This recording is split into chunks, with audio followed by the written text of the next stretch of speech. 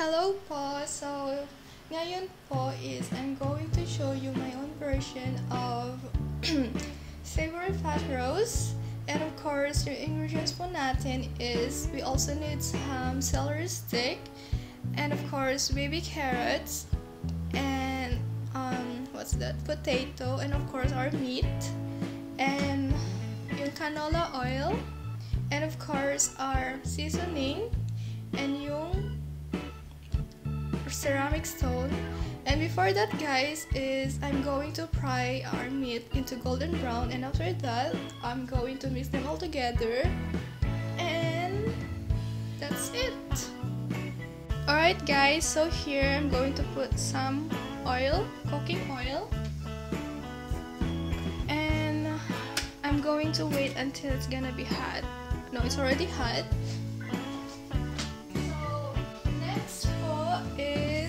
I'm going to put na our meat.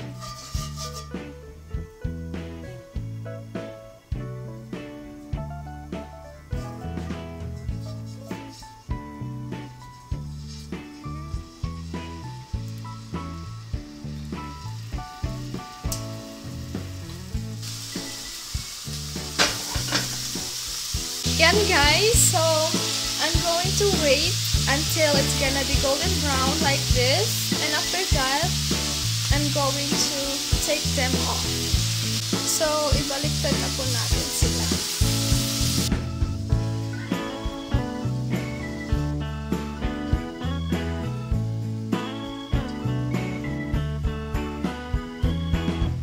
So guys, I'm going to mix our seasoning.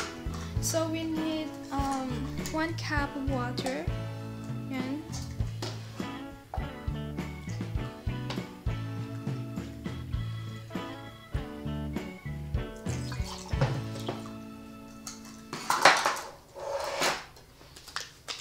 This one we have to open here.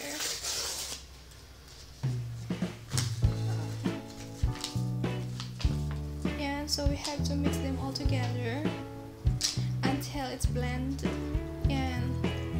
Okay na nga. Ganun lang siya kasimple. So guys, here, first of course, I'm going to put na yung meat natin. So, ganyan lang. Ginanyan ko lang siya. So, here. Like that. And, of course, celery. Baby carrots. So, this one has water. So, I'm going to remove the water.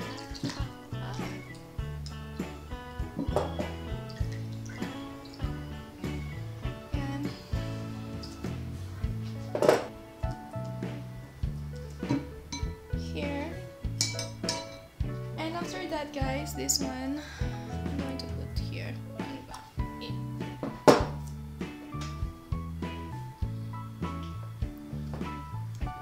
Here. So that's our crock pot. I mean, that's our food for today.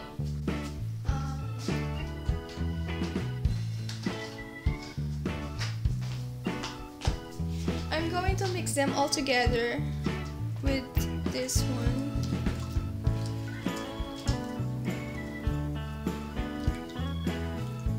Diba ang ganda ng kulay?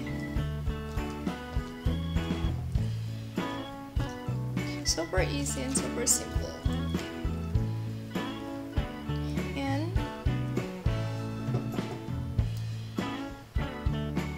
And guys, cover lang natin. So I'm going to cook it for high heat. For high heat is 4 hours siyang maluluto. Alright guys, I'll be right back. Hello guys, so ganito na siya. So may spicy ako dito. Ilalagay natin dyan. Yan. Tapos, takpan po ulit natin. Then balikan po ulit natin mamaya. Guys, so after 4 hours, ito na po yung pagkain natin. Yan. So, luto na talaga siya. Kumukulo na din. Alright guys, thank you for watching.